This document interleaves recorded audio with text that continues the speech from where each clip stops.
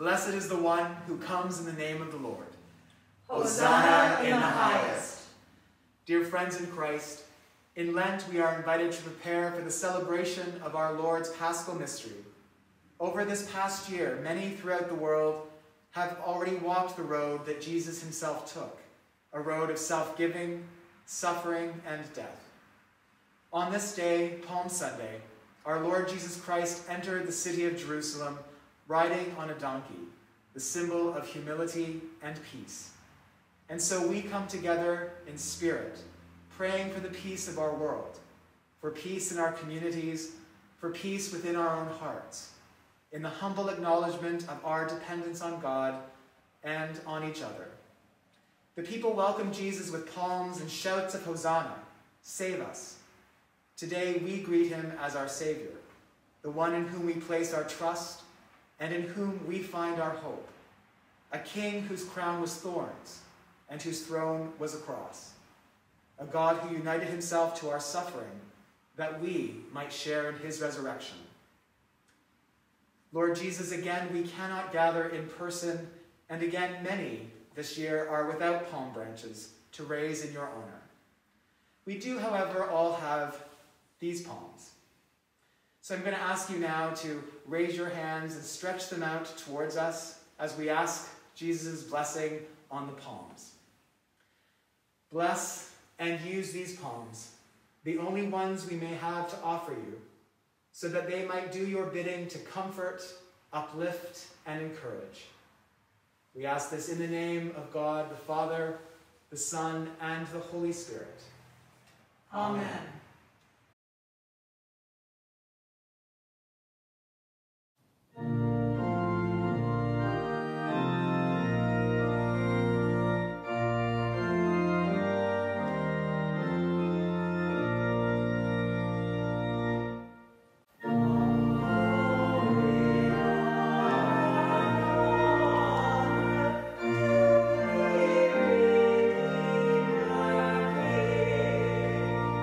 To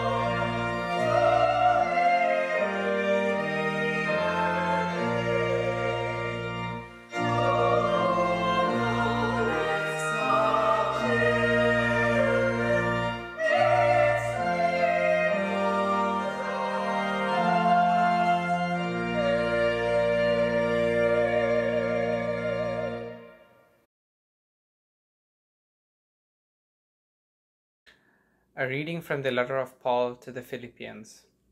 Let the same mind be in you that was in Christ Jesus, who, though he was in the form of God, did not regard equality with God as something to be exploited, but emptied himself, taking the form of slave, being born in human likeness. And being found in human form, he humbled himself and became obedient to the point of death, even death on a cross. Therefore, God also highly exalted him and gave him the name that is above every name, so that at the name of Jesus every knee should bend, in heaven and on earth and under the earth, and every tongue should confess that Jesus Christ is the Lord, to the glory of God the Father. The word of the Lord.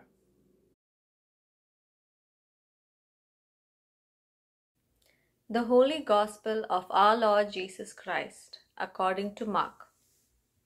When they were approaching Jerusalem, at Bethphage and Bethany, near the Mount of Olives, he sent 2 of his disciples and said to them, "Go into the village ahead of you, and immediately as you enter it, you will find tied there a colt that has never been ridden.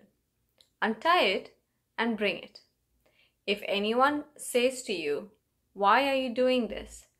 just say this, 'The Lord needs it and will send it back here immediately.'" They went away and found a colt tied near a door, outside in the street. As they were untying it, some of the bystanders said to them, "What are you doing untying the colt?" They told them what Jesus had said, and they allowed them to take it.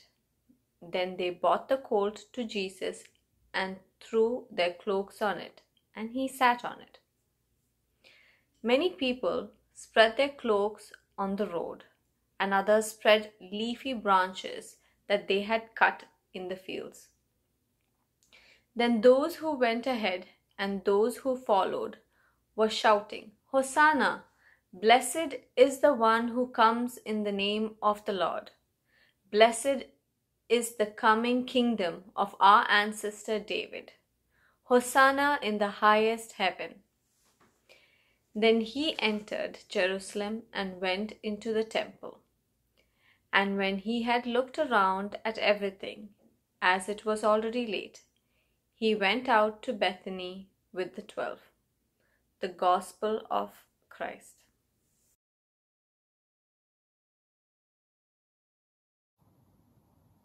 I speak to you in the name of the one who comes in the name of the Lord.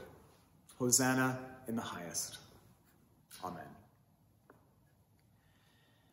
So I want to be upfront with you.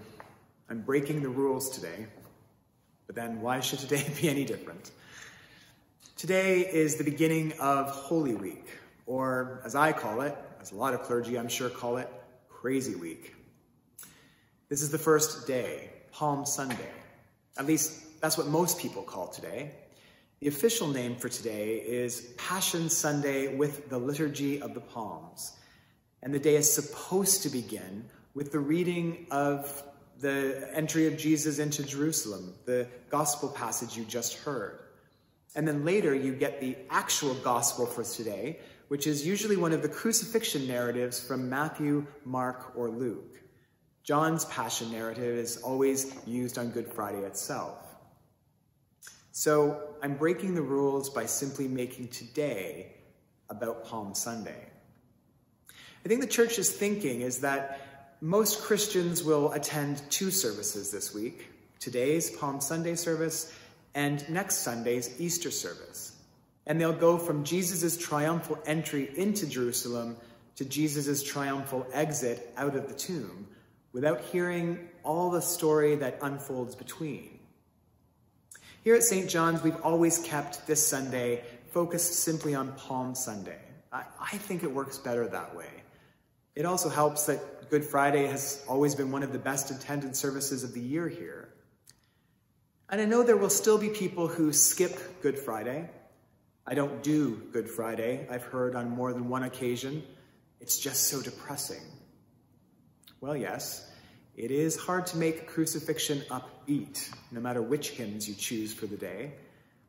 And I do understand why many people who are still wrapped up in their own grief over some tragedy that has occurred in their life may find that service particularly triggering. Although a Savior who has also been betrayed and suffered, a God who has watched his own Son die, might be the very one you want to share your grief with, especially given Easter's reminder that grief is not where the story ends. But if we know that there is a happy ending, if we know that the cross isn't where the story ends, why not then just skip ahead to that part? I think it's because in our own lives, it doesn't work that way. We don't just get to skip to the happy ending. We have to live through the events that Jesus will go through this week. Which of us haven't seen the injustice and oppression of our political and economic systems, the intolerance and oppression of our religious institutions, and not wanted to turn over a few tables in the halls of power, as Jesus will do? Which of us has also not felt the sting of betrayal by a good friend, or felt the guilt, as Peter does, of being the one who betrays? Who among us has not spent a fearful night waiting and wondering, as the disciples will, if someone we love, something that we've devoted ourselves to, might not be there come morning? Which of us have not carried a cross that we cannot put down, or not stood weeping at the foot of the cross of another person we love, unable to do anything for them except to just suffer alongside them? Which of us have not stood at the side of a tomb, a grave, weeping?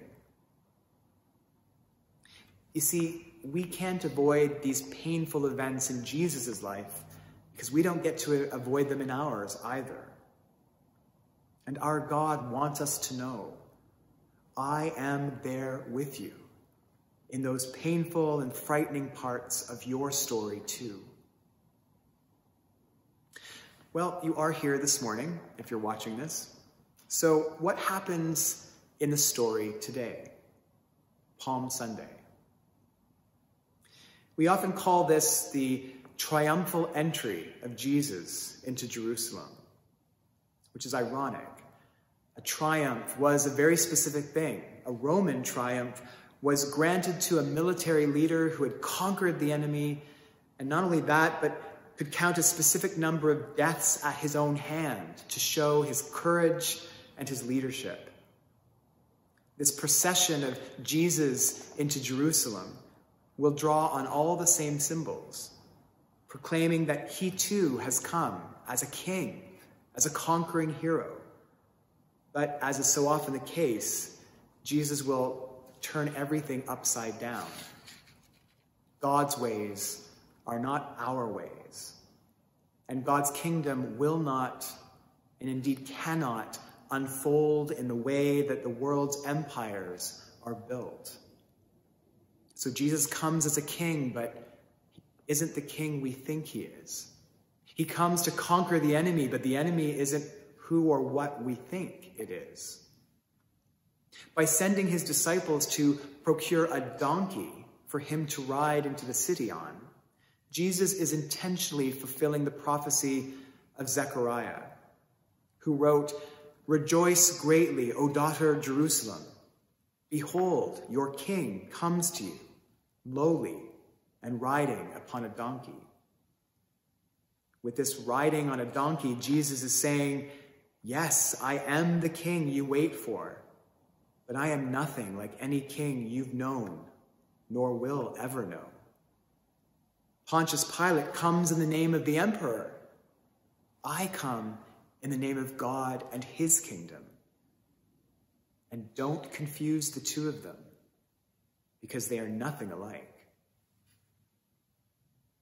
But that's just what the people do. Hosanna, they shout. encouraging Jesus in what they thought would be a final showdown between one of their own and the Roman Empire. The word Hosanna means save us. And surely the people thought, as they waved their palm branches and shouted, Hosanna, save us, Son of David, that Jesus would work miracles, the kind of miracles they'd heard he could work, show that kind of power and drive out the Romans once and for all. They were pleading to be saved from Rome.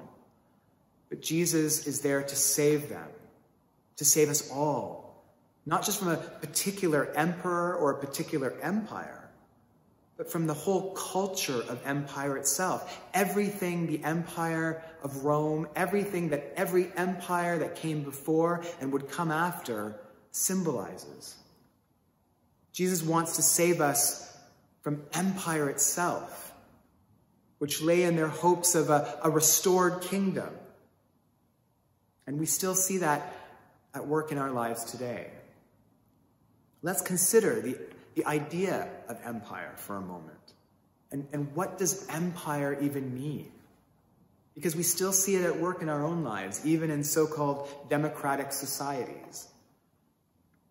Empire depends on unquestioning loyalty to the leader, the cult of the executive, we call it sometimes. Whether it's in a country or a corporation, a family or a church, empire exists wherever there's no tolerance for opposition, wherever there's no ability to express differing opinions or the dictates of personal conscience. One person or a small group speaks and the rest obey without question. We see that in the elevation of political leaders and political parties. And if you are against that party or that leader in any way, you are against your whole country. You're against your whole race of people. There is absolutely no opposition allowed, or you are branded a traitor and an enemy. That's empire. Empire depends on conquest, whether it's the invasion of a nation, the suppression of a minority, or the silencing of one you disagree with. Empire exists whenever violence is used to control and to silence the opposition. And we definitely still see that at work in our world. In cultural and political systems that privilege certain people over others, depending on their skin color, on their gender identity, on their orientation. We see it in the continued economic dominance of a very small group of people over controlling all the resources over the vast majority of others. We see it in numerous ways that over the past number of years, many more people, particularly the young, have sought to expose. As Jesus sought to expose the corruption of both temple and empire when he overturned those tables. An act which made those in authority, those invested in the empire, incredibly uncomfortable. So uncomfortable that it basically sealed Jesus' fate. Just as those of us who are still benefiting from the culture of empire wish that all those crying out against it would just be quiet, or at least a little more conciliatory. Much the same way as Jesus' own disciples, Judas, chief among them, felt about Jesus in these days leading up to his death. Empire always depends on us versus them. Whether it comes through political rhetoric, religious propaganda, or community gossip, empire exists whenever people are neatly divided into insiders, those who, like ourselves, have all the virtues, and the outsiders, those who, differing from us, represent all the vices. Have you ever experienced that kind of insider-outsider mentality, that us and them? If you're not for us, you are against us?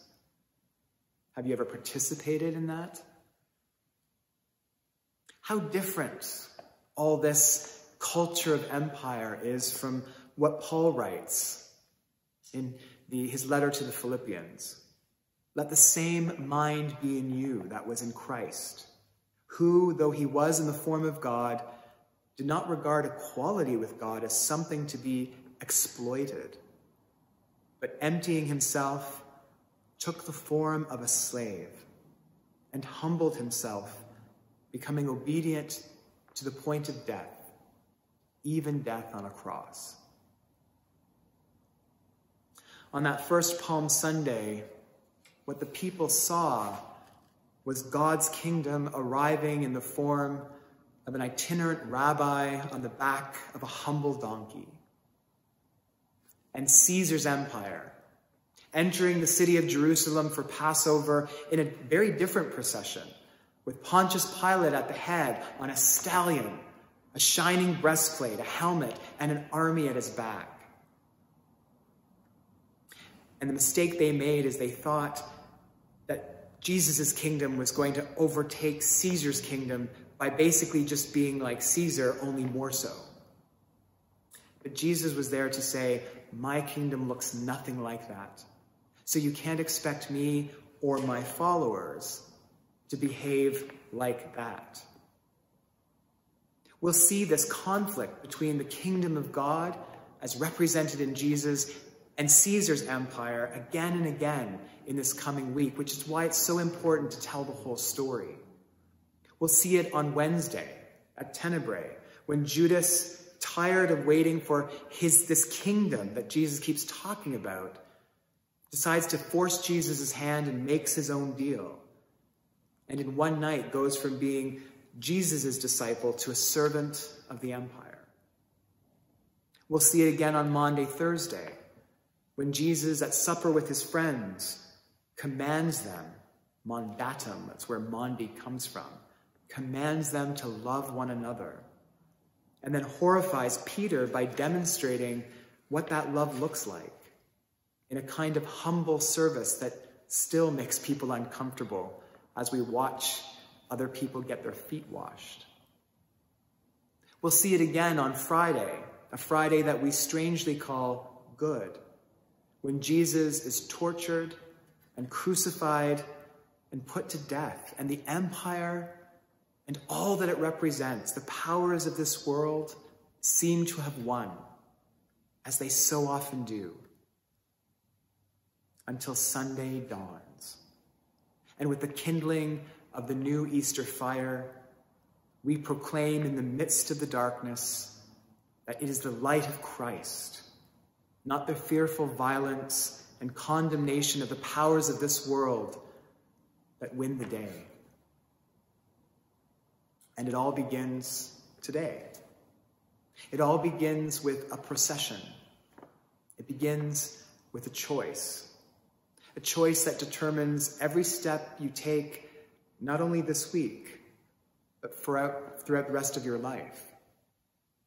Will I follow the emperor and place my hope in the power, the wealth, the promises of this world?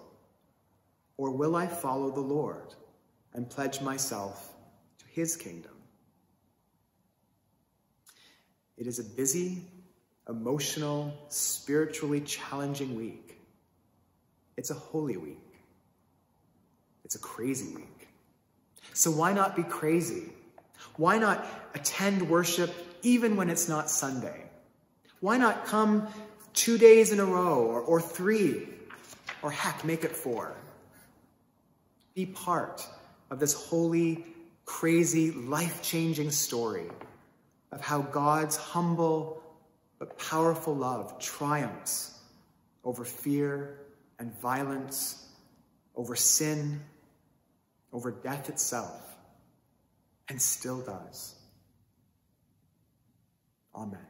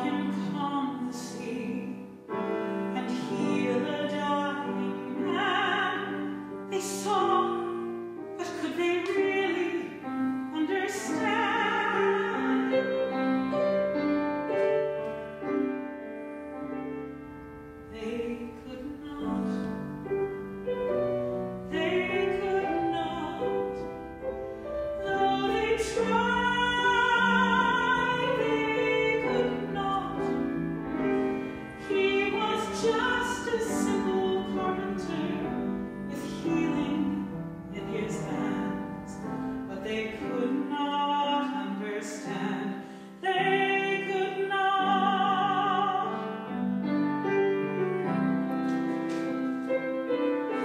They listened to the teaching that they heard and wondered at the mystery of His word. They wondered what He meant about a Father's plan. They heard, but could they really understand?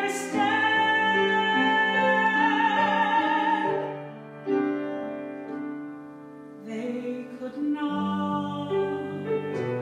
They could not. Though they tried, they could not. They listened to His teaching about a Father's plan, but could they really understand? They could not.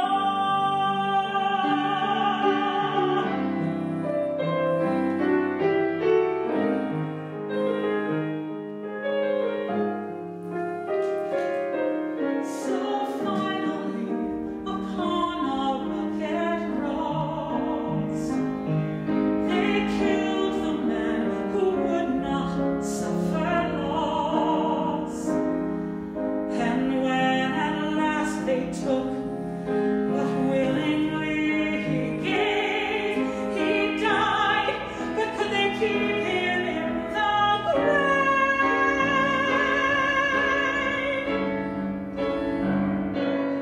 They could not.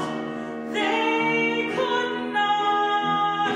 Praise God.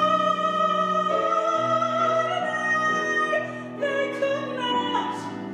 And when at last they took from Him what willingly He gave, could they keep Him in the grave? Could they keep Him in the grave? Could they keep Him in the grave? They could not. They could not. Praise God. They could not. And when at last they took from Him what willingly He gave, could they keep Him in the grave? Could they keep Him in the grave? Could they keep Him in the grave? They could not.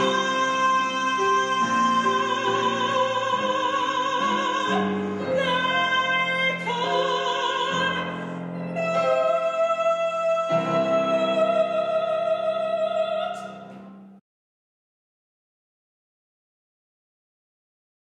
Let us confess our faith as we say. I believe in God, the Father Almighty, creator of heaven and earth. I believe in Jesus Christ, His only Son, our Lord. He was conceived by the power of the Holy Spirit and born of the Virgin Mary. He suffered under Pontius Pilate, was crucified, died, and was buried. He descended to the dead. On the third day He rose again. He ascended into heaven and is seated at the right hand of the Father. He will come again to judge the living and the dead. I believe in the Holy Spirit, the Holy Catholic Church, the communion of saints, the forgiveness of sins, the resurrection of the body, and the life everlasting. Amen.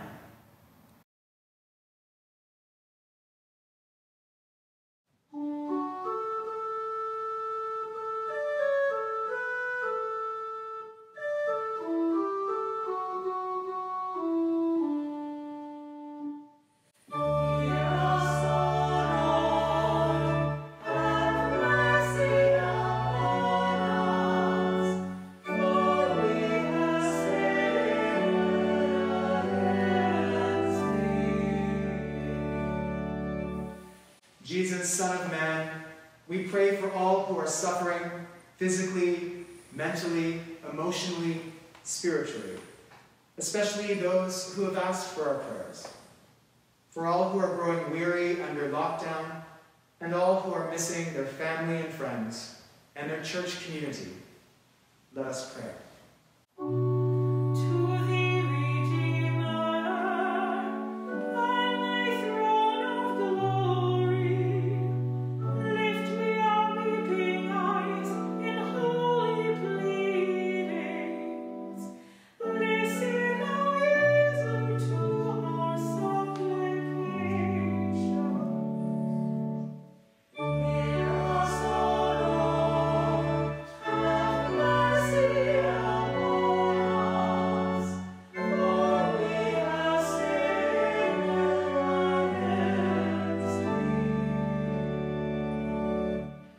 Jesus, Son of David, we pray for our world and its leaders, for all who still place their trust in the power of weapons.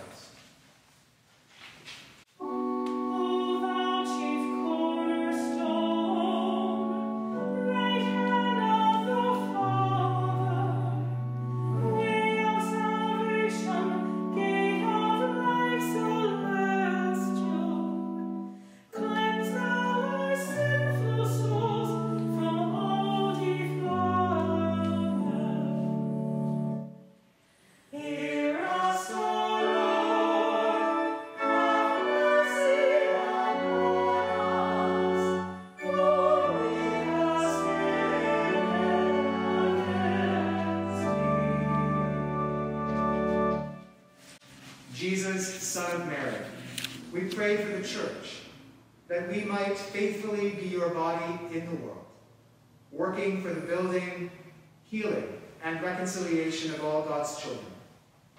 We remember the Church at rest, those who await the final resurrection. And we pray for those who are grieving and those who have not had the closure of funeral services and the support of family gatherings.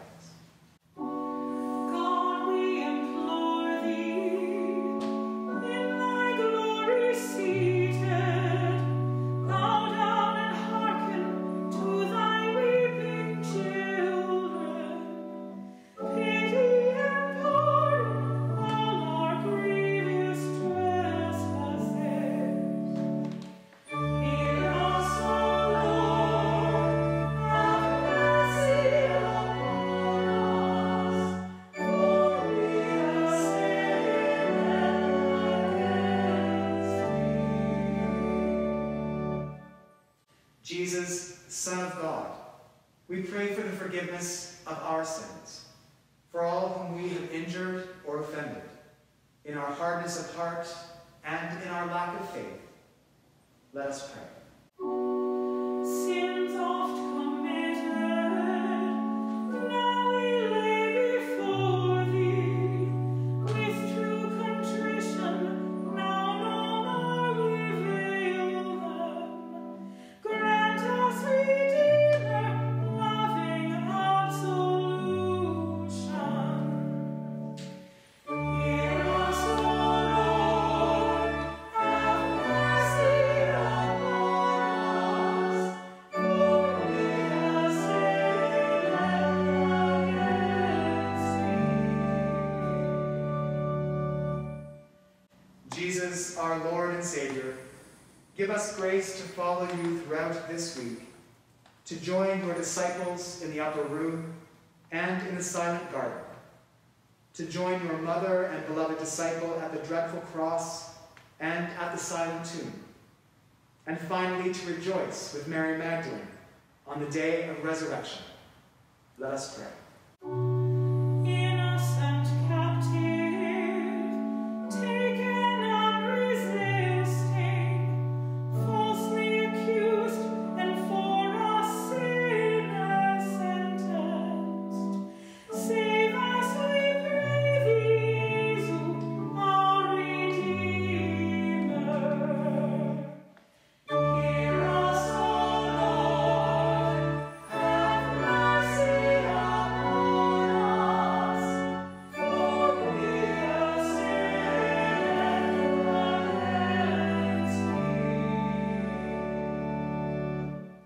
gathering all our prayers into one, let us pray as our Savior taught us. Our Father, who art in heaven, hallowed be thy name. Thy kingdom come, thy will be done, on earth as it is in heaven. Give us this day our daily bread, and forgive us our trespasses, as we forgive those who trespass against us. And lead us not into temptation, but deliver us from evil. For thine is the kingdom, the power, and the glory, forever and ever. Amen.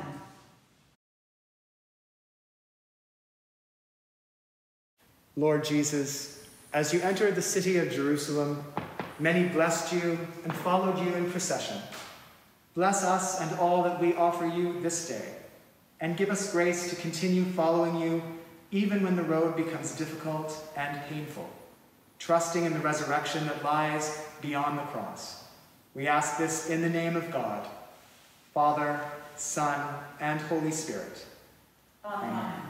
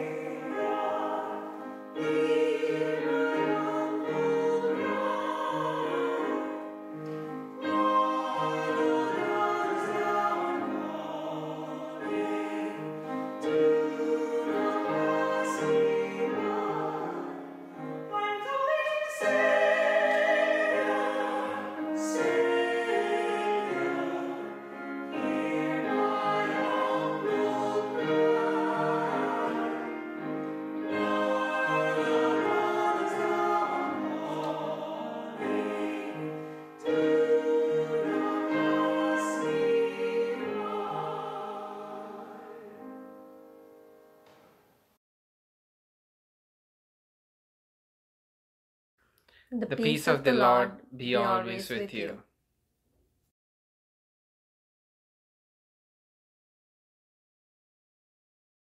The Lord who has come to save us, lead you and support you this coming week as you walk with him the way of humble service, the way of self-giving love, the way of the cross. And the blessing of God, Father, Son, and Holy Spirit be with you all this day and always. Amen.